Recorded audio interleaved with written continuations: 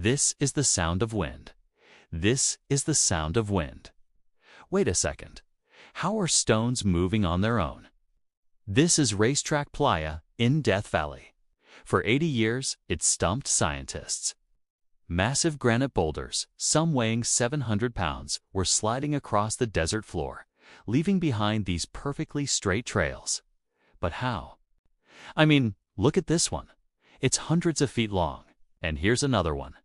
It looks like it took a sharp turn. Like, how could this even be possible? There's no wind strong enough to move them. No earthquakes were detected. They just moved in the night. But in 2014, scientists cracked the case. They discovered that rare winter rains create thin ice sheets. And when the morning sun melts the edges, the water refreezes at night and creates a raft.